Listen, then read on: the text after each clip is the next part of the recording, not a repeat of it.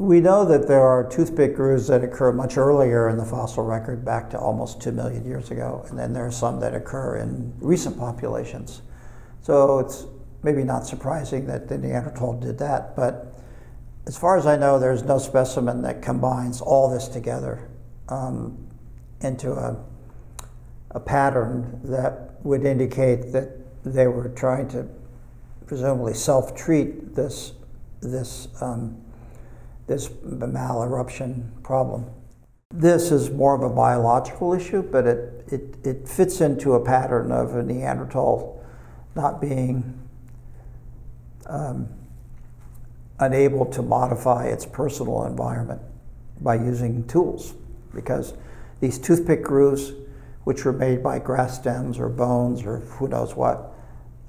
or the chips that may have been taken out intentionally or may have been just part of the chewing process, they show us that the Neanderthals were doing something to their mouths, or at least this one was.